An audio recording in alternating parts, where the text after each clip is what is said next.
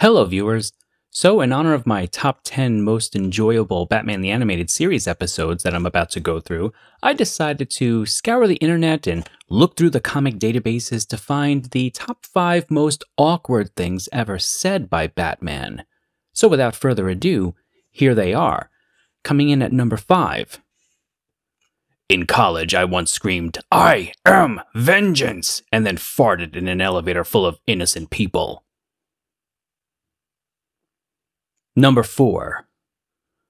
I put those stickers on the Batmobile because they make it go faster.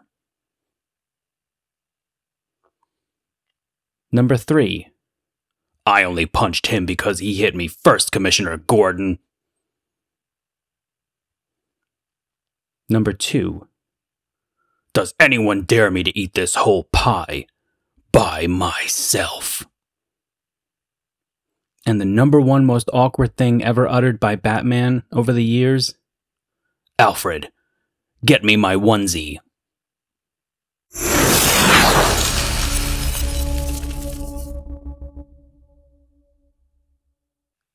As much as I really enjoy the Christopher Nolan Batman movies and even the work done by the current voice of Batman, Jason O'Mara, my Batman will always be Kevin Conroy. And the Batman from the animated series will always be my favorite version of Batman. And here's why. One of the things that make Batman so intriguing to me always is that there are different iterations of him, different versions of that persona. For example, you have the Dark Knight, which is a fearsome, menacing character, the stuff of your nightmares. Then you have the detective, intelligent, witty, able to follow clues and foil even the most complex sort of evil plots. And finally, you have the Caped Crusader, someone who is very much into, bringing justice to others, willing to do what it takes to make sure that everyone in Gotham can live as peacefully as possible. Now, all of these iterations of Batman can be really good source material for movies and animated shows and whatnot. In Batman the Animated Series, however, we got to see a really nice balance between all 3 of these types of Batman in the one character itself. And really, it was more about the villain that brought out which type of Batman was necessary for that moment. For example, Ra's al Ghul and the Riddler and the Mad Hatter would usually bring out the detective in Batman. Killer Croc, Poison Ivy, and Scarecrow would usually bring out the Dark Knight in Batman. And of course, the Joker, Clayface, and Two-Face would usually bring out the Caped Crusader. Every week that a new episode dropped, you were always curious about what the villain was going to do or who the villain was going to be, and what type of Batman was going to be sort of used in order to thwart that villain for the week. It truly was quite an experience for me back, being 12, 13 years old watching this. Now that brings me to my top 10 Batman the Animated Series episodes. And yes, this list could have easily been a top 20, but, it's not really fun unless you have to say no to a couple of the episodes that you really love. And yes, I am not going to take the easy way out here. I'm going to do these in the order of how much I enjoy them the most. So from least enjoyable, if you will, allow me the somewhat ridiculous phrase because I love even number 10, to my most enjoyable one. Coming in at number 10 is the episode entitled The Lion and the Unicorn. Now in this episode, Red Claw has kidnapped Alfred. And the really interesting thing and the fun thing about this episode is you get to see a side of Alfred that you never really knew about. See, it turns out that Alfred used to be a British spy, and you get to see just how well he can sort of take care of himself. And it's a really fun episode, honestly, and really cool to see, again, just sort of another side of Alfred that we've never really got to see before. At number 9 is the episode Baby Doll. Now, this one is a bit of a tearjerker, right? Because it involves a young actor who has a disease that prevents her from sort of her bones from maturing, right? So she almost looks the same at 35 as she did when she was 5. And because she was never able to sort of physically grow, it's sort of stunted her abilities to continually evolve as an actor. And Batman has to do everything he can to sort of save her TV family, right? Because Baby Doll is holding her TV family, the old TV family, hostage. And the ending is really emotional, but incredibly well done. Now, at number 8 is the Demon's Quest Part 1 and 2. Don't hold this against me that I'm putting together parts 1 and 2 as one episode, all right? Hey, it's my review channel.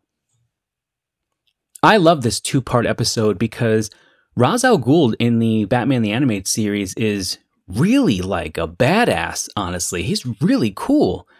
And this episode is all about Ra's al Ghul testing Batman to see if he would be a good heir to the sort of Al Ghul, estate kind of thing.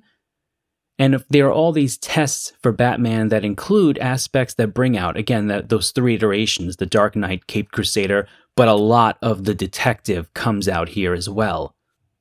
At number 7, Beware the Grey Ghost. This episode is really fun. And of course, it stars Adam West, who was Batman himself. More the Caped Crusader and the detective than the Dark Knight. As a matter of fact, there's not really much menacing to Adam West's Batman, but it is fun, honestly. In this episode, he plays the role of a TV hero called the Grey Ghost. And Batman, of course, idolized the Grey Ghost. So Batman gets to work with the Grey Ghost on a mission, and it just makes you smile to hear Kevin Conroy's Batman and then Adam West's Batman in the same room together. At number 6 is the episode Perchance to Dream. And wow, is this a powerful episode.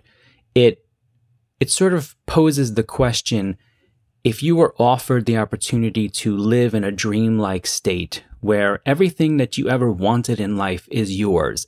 And I'm not talking about the material items, right? But for Batman, it's things like having a love life, right? Having a soulmate, having his parents around.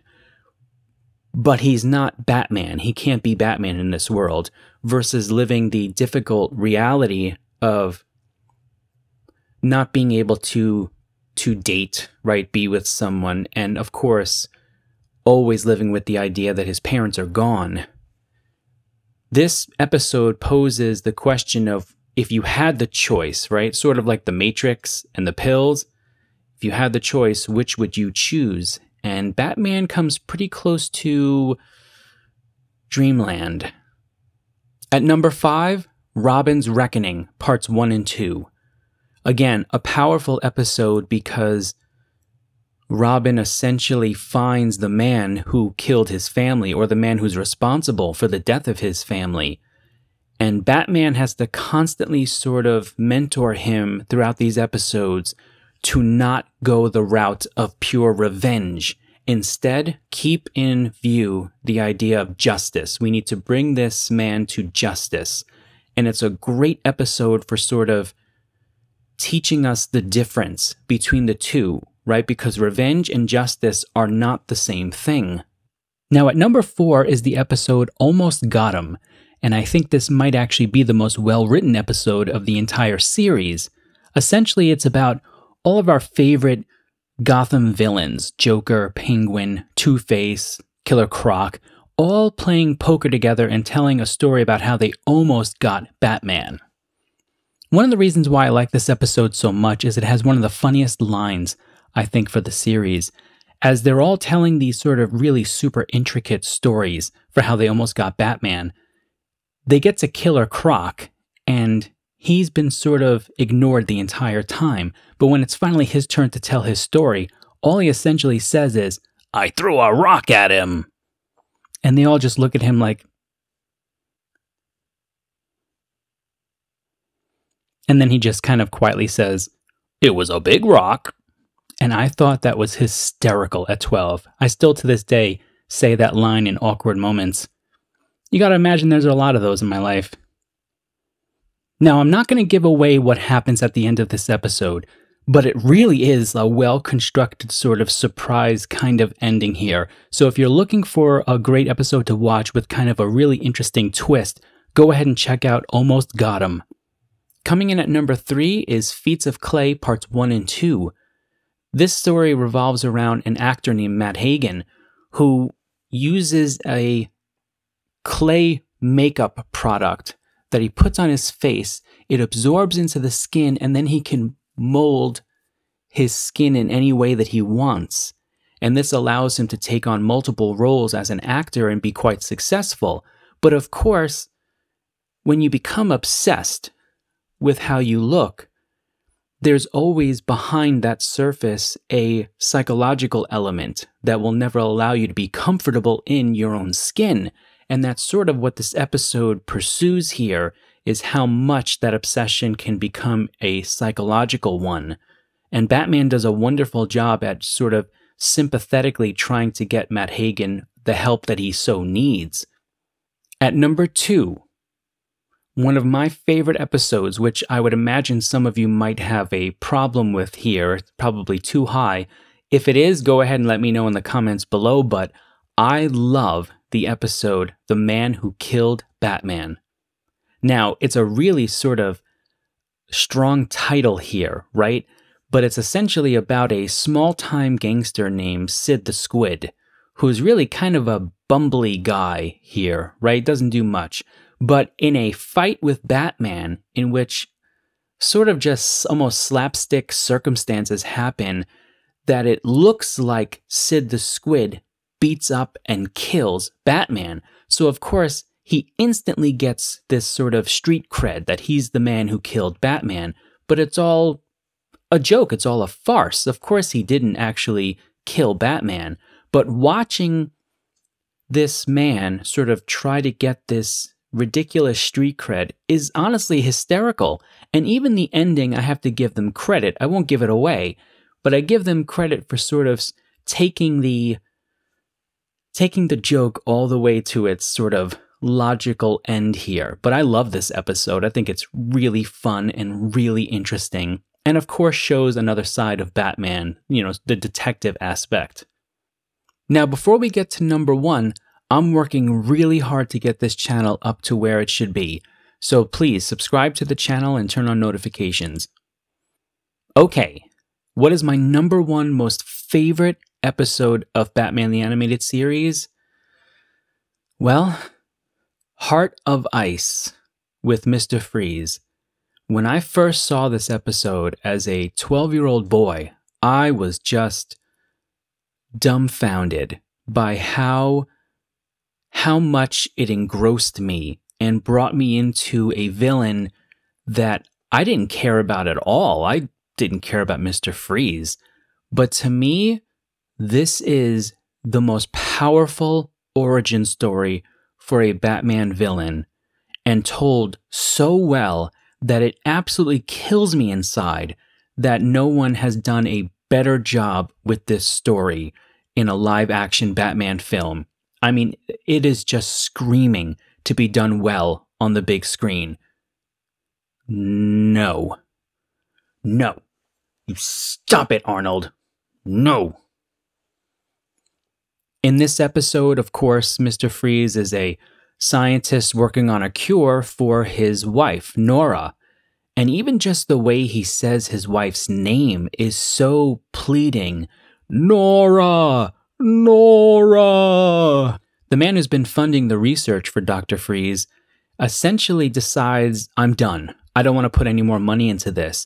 So not only does he kick Dr. Freeze out, essentially, but he destroys everything in the lab, and that leads to an accident that kind of, well, they sort of set it up so that Nora is sort of in this weird place where she's neither alive nor dead. She's sort of Schrodinger's wife, I guess, if you will. But from the first second of the episode to the very last scene, with Mr. Freeze just sort of sitting in the jail cell, you're just absolutely transported into this story, and it really makes you think about the connections between science, humanity, money, how we treat each other. And it's the type of episode where you see it once and it just stays with you forever. I absolutely implore you to watch this episode. If none of the other ones on my top 10 list, watch that episode and tell me that it doesn't move you. So those are my top 10 Batman the Animated Series episodes. Now, those are just mine. If you have your own, go ahead and list them below in the comments section. I'll be really interested to see what you have to say. Thank you for listening. As always, subscribe to the channel if you're interested, and I'll see you next time.